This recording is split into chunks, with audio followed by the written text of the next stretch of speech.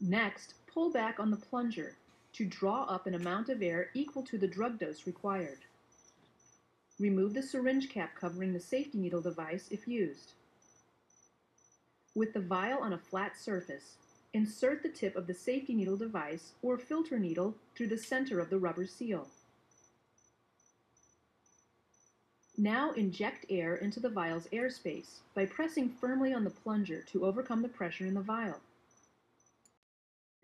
Pull down the plunger of the needle until the syringe contains the same volume of air as the medication you're going to give. Hold the vial upside down at eye level. Without touching the needle, insert it through the diaphragm of the vial. Keep the tip of the needle below the level of the medication in the vial.